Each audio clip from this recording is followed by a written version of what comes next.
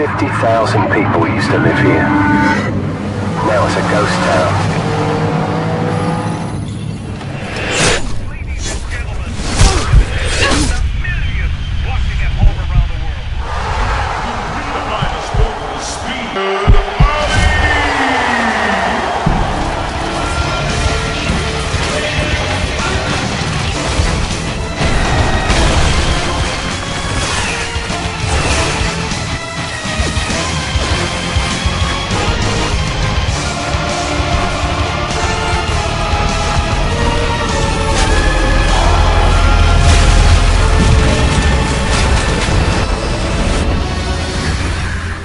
Welcome to the world of video games.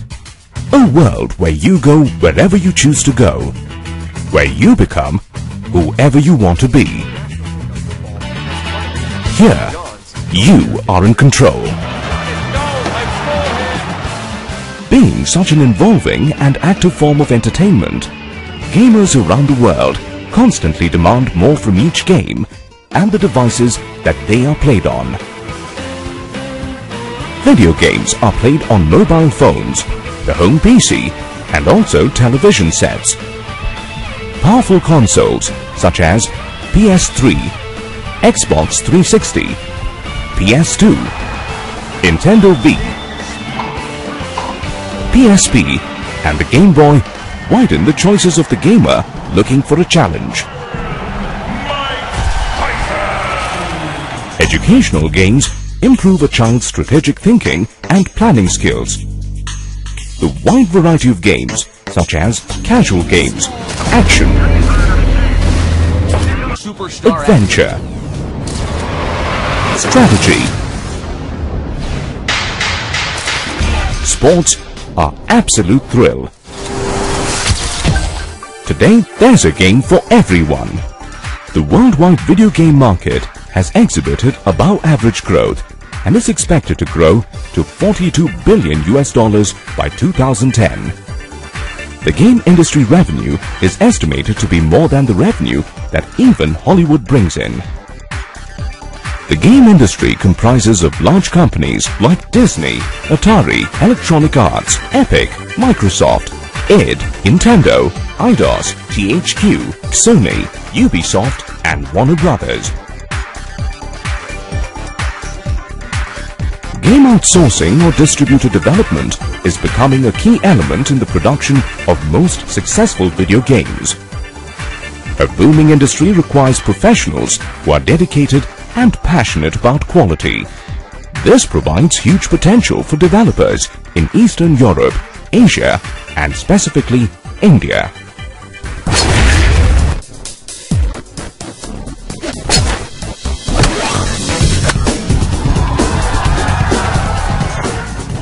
What you actually see today are companies like Microsoft, EA Sports, Sony and the likes bringing out projects to the Indian market. There are a lot of game studios in India, doing great projects for these great companies. What you need right now is trained people, is trained manpower. Indian game companies have been working on games for the international and domestic market for over a decade now. As per the latest NASSCOM report, the estimated value of the game industry in India stands at $212 million. However, a key challenge for this sector is lack of suitably trained people. Quality education is the key. We're beginning to take our first steps when it comes to formal training for gaming, because people that come into the gaming industry need to come with a sense of having both a visualization, a sense of passion for the art and the art form, but also there is a very serious component of programming, and for this we need people that have a sound knowledge of physics and mathematics, even engineers. There will always be a demand for people. To be in this industry, you need to be passionate, for sure. You also need to be very hardworking. You need to be able to put in a lot of time to develop, hone your skills.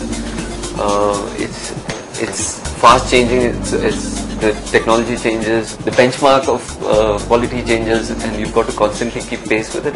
There is a lot of demand. There have been companies which have come into India and they have wanted talent, but the talent hasn't just been available. Turning talents into jobs in this sector is very challenging and requires a high level of commitment from all the stakeholders. At Aiga, we are committed to developing holistic, interdisciplinary professionals required in the game sector. Aiga is located in Bangalore, India. Bangalore, the Silicon Valley of India, contributes to 33% of India's IT exports. The city is also home to some of the best educational institutions in India and hosts students from all over the world. Aiga, by virtue of being the first dedicated game development institute in India, adds to the unique flavor of Bangalore. At Aiga, students are trained to take on new and never seen before challenges. Each day enhances their knowledge on video games and game development. Aiga imparts education in par with international benchmarks.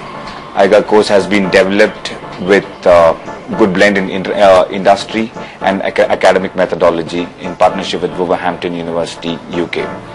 Wolverhampton University is in the Midlands, known as the gaming hub of Europe, and also with Middle East College of Information Technology, one of the leading IT colleges in the GCC. Fantasy has become a reality. This man It's been my biggest passion to play and make games for a very long time, and I'm here to pursue it as a career option. I enjoy games much more than I enjoy anything else, so why not make it my career and be in this industry for a long time as have as much fun as I can have. With an industry so fast-paced and dynamic, successes depend on how well they can hone their skills and channel their creativity towards the task at hand. The quality bar is really high. We at Aiga understand the quality and the benchmark needed to work in a game studio. We prepare each student to match up to industry standards and expectations. Hence, we have built industry-relevant courseware which takes students through the basic concepts and methods of developing game assets depending on the target platform.